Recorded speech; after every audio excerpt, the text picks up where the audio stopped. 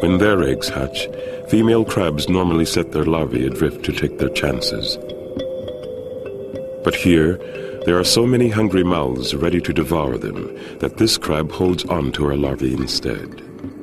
They bypass the free-swimming stage altogether, turning straight into tiny crabs, tucked snugly within the safety of her shell. Though she is willing to protect her young with her life, she cannot guarantee their safety when her own. In nature, any course of action entails some risk. Even sex is not without its hazards. This is a lek, a cluster of tiny courtship territories which females visit to select a mate. In the spawning season, male flashers come up from deep water to display in these arenas.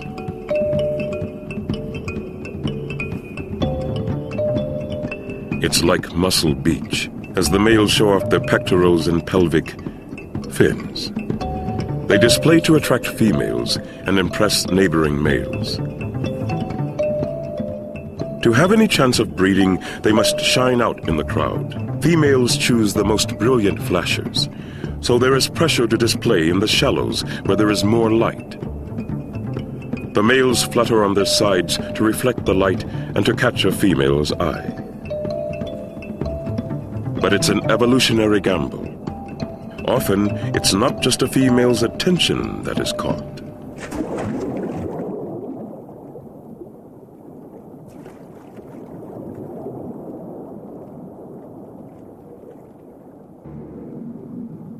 With feeble fins, bilious skin, and piggy eyes, it's not much of a looker. But in its own way, it's stunning. It's an electric catfish. It uses its muscle power not for speed, but to generate electricity.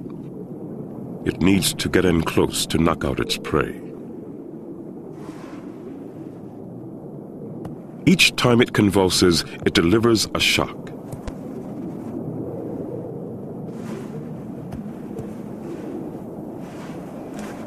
The victim has no defense against a 300-volt jolt, although some cichlid is probably working on it.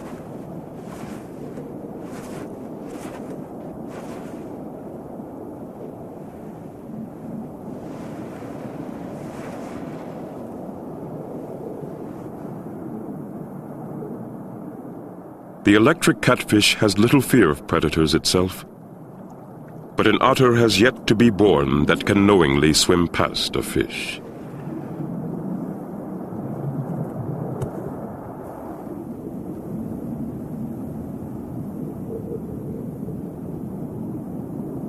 It is 8 days since the emperor spawned, and their tiny fry are now free-swimming and hungry. It's time to go. It is the moment the mob has waited for. The next few minutes will be the most dangerous in the tiny fry's lives. Despite the marauders, the fry must stay close to their protective parents. Perhaps 1 in 10,000 will survive to return and breed as an adult.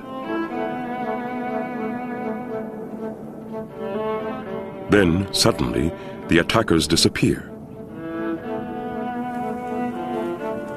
Something has enticed them away, something which unites the Cichlid Empire.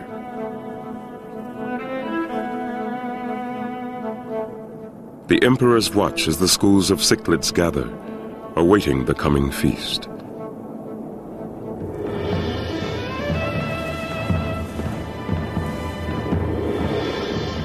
This night, millions of sardine fry will leave the safety of the rocks and make a mad dash for deep water.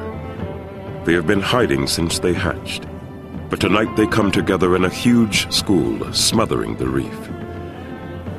Only luck and the weight of their overwhelming numbers will see them through this gauntlet.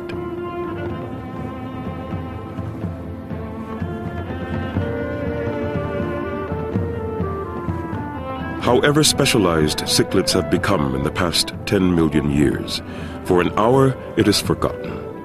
They all revert to the habits of their opportunist ancestors, which colonized the lake so long ago.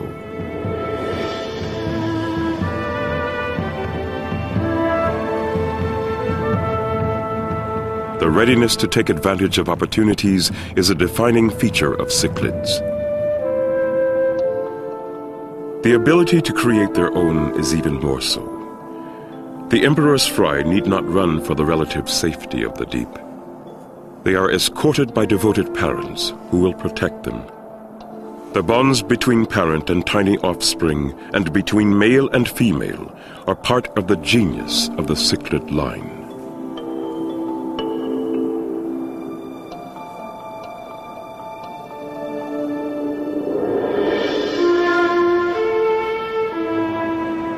Lake Tanganyika, jewel of the rift, is as deep and blue as the African sky. Beneath its waves hide its living gems. Blessed with a talent for adaptation and capable of extraordinary parental care, these little fish are doing what their ancestors did millions of years ago. They are gambling for immortality. They are the latest chapter in an ancient saga, the next generation of little fish in deep water.